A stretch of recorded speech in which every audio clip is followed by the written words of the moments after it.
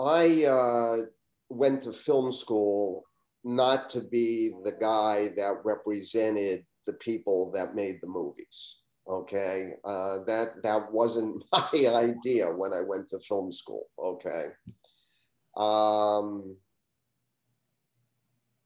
so during my career as an agent, as you might imagine, I was offered many opportunities on very big jobs at studios.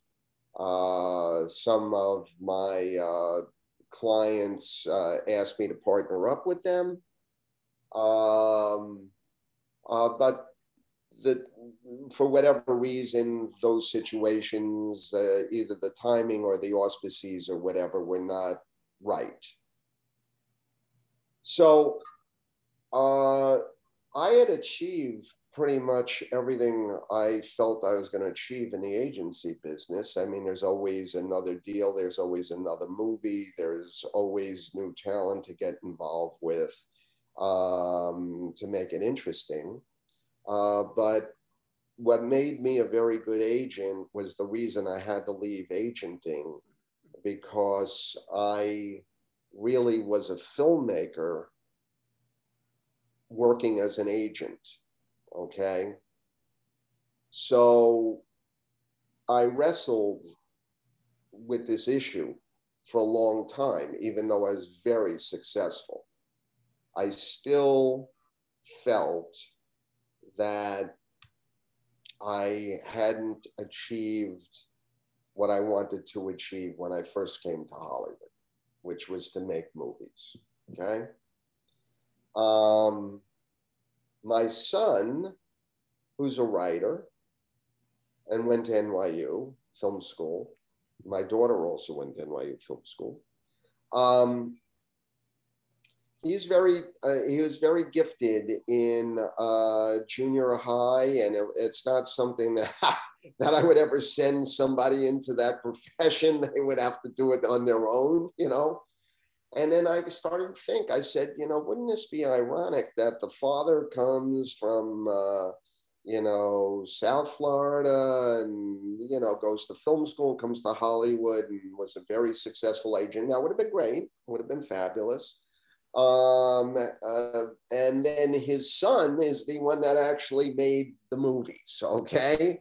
And I didn't want my son to complete my journey. I needed to complete my journey, okay? And I actually, it was very, very risky because I was at the top of my game, and I could have coasted for the rest of my life as an agent and been very, very successful. But I would have felt that I would have had regret that I never did it. Okay. And even if I went on stage, you know, I was always fifth row center or I was in the wings, all good. But even if I had to go on stage and just carry the spear, I needed to go on stage. Okay. I'm using it as a metaphor. And at this particular time was, let's say, CAA 2.0, the former chairman and president left. One went to Universal, one went to Disney. And at that moment, I really was taking a very serious look about, if it's not now, it's never, and make peace with that. And the more I looked at it, the more I couldn't make peace with it. So Bob had produced some movies that he didn't direct, and he had a lot of ideas and a lot of thoughts about a lot of different projects. And you can only direct, you know, it's not like an actor where you can do 2-3 movies a year if you want to. Director, you're knocked out for a year. It's, you know, that's just the time constraints of that profession. And I felt that you could take that brand and maximize those movies and sort of expand that brand beyond just his being able to direct one singular movie. Okay. So I had, as I said earlier, that I had a lot of opportunities with several of my clients. And, you know, I think I worked with maybe three geniuses of, three. Bob, John Hughes, and Terry Gilliam, okay? And then going right up there, I had many others that were right on that edge of genius, okay? Many of them, Harold Ramis, Michael Mann, Chris Columbus, there's Ron Howard, Brian Grazer, Jerry Bruckheimer, Don Simpson. I had a lot of phenomenally talented clients, okay? Phenomenal writers that I work with, Scott Frank, Steve Kloves, Bo Goldman, Robert Kamen, Ezra Sacks, Menno Meyers.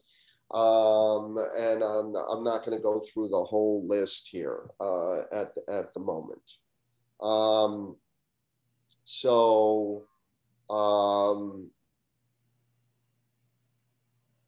I felt that Bob, I had seen Bob function in a very, when everything's great, everybody really puts on, it's easy to be their best version of themselves.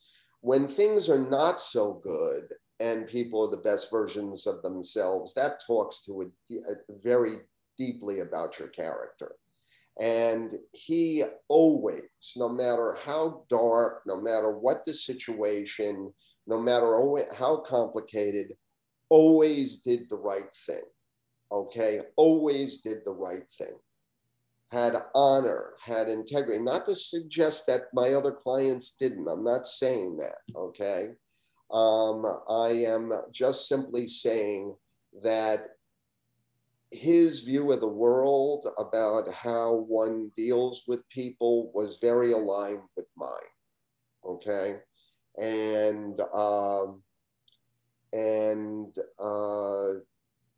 I signed him when he was in movie Jail, and nobody wanted to hire him. And then we got Romancing the Stone because Michael Douglas liked Bob, and then Bob was able to do Back to the Future, and then the rest is history.